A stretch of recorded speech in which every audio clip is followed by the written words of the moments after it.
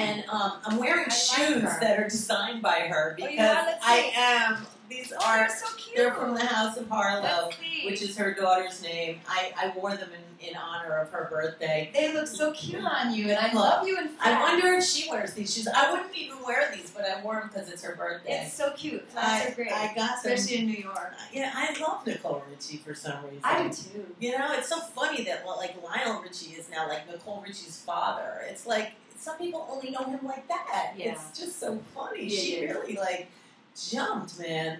It's also the day that Sandra Day O'Connor became the first female Supreme Court justice on September 21st. You know, that's good. Is that a good thing or a bad thing? It's a good thing that a woman became a Supreme Court justice. I don't know. Women today are doing some funny things in politics. Well, did you see, I don't know, do you ever read AM New York, the newspaper? I read it in the morning while I'm walking the dog. Did you see the cover of it today? No, I didn't. Well, more women are alcoholics than than ever before, at least. It's that they're catching up to men, or like, it's the headline. That's too bad. It's crazy. I think it's just more people are out about being alcoholic. Anyway, That's true. You know what I mean? Anyway, tonight is also the anniversary of Monday Night Football. It premiered on September 21st. Well, that makes a lot of guys happy. It certainly does. I told one today, and he seemed to remember that day Football very well. widows are sitting there going, oh. It's the day that Jimi Hendrix changed the spelling of his name legally to J-I-M-I on September 21st. In 66. Yes. Good old Jimi Hendrix. Perry Mason with Raymond Burr premiered on this day. In 57. Yeah.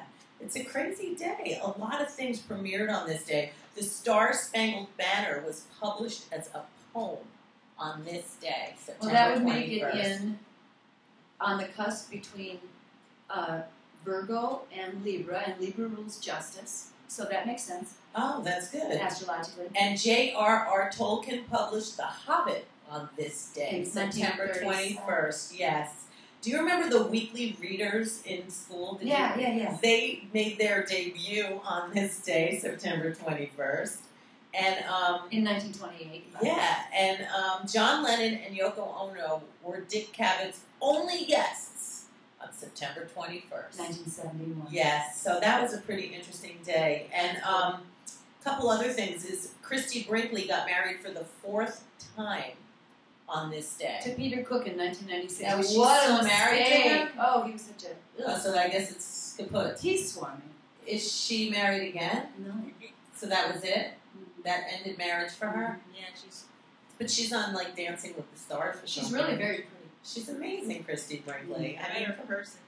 You did? Gorgeous. I met her at Bendel's years ago when she had her daughter, the little... Alexis was like, 5 or 4 years old. Cute little thing. Yeah. Looked exactly like her dad. She does. Just exactly like she's adorable. She grew up to be really pretty. She's in a band now. She's doing the whole thing. All right, birthdays. It's Liam Gallagher's birthday. You know who he is. Oasis, one of the brothers. They are too funny, those guys. It's Ricky Lake's birthday today. Yeah. I love her. Everybody loves her. Bill Murray's birthday. Stephen King's birthday is today. I saw a commercial for Misery. I wonder if that had anything to do with his birthday, because, you know. Stephen King? Yeah. He's one strange guy. He does strange things. It's Larry Hagman's birthday. I thought he passed away. Yeah, but it's still his birthday. So but did he pass away? I think he did. I think he might. I did too. J.R. Ewing, yeah. But so let's make him an angel. JR. But the person who really passed away on this day that I want as my giant angel in the room is Jacqueline Suzanne. Oh, I love that. Valley of the Dolls.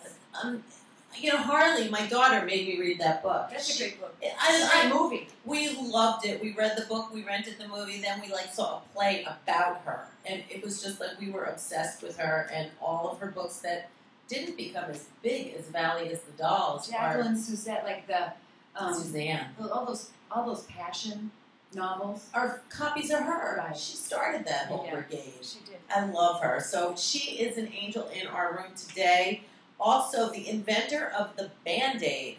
His name is Earl Dixon. And, you know, I found a Band-Aid on the street today. So he definitely is an angel in this room. Symbolic. And one other angel is Florence Griffith Joyner. You remember her? I actually don't. The Olympic runner. She died at 38 years old. Ooh. Exactly. Well, she ran, got her medal, and now she's an angel. So we will be back. What? Did you have something? No, it's okay. Well, later. We'll be back on this episode of ReW and Who.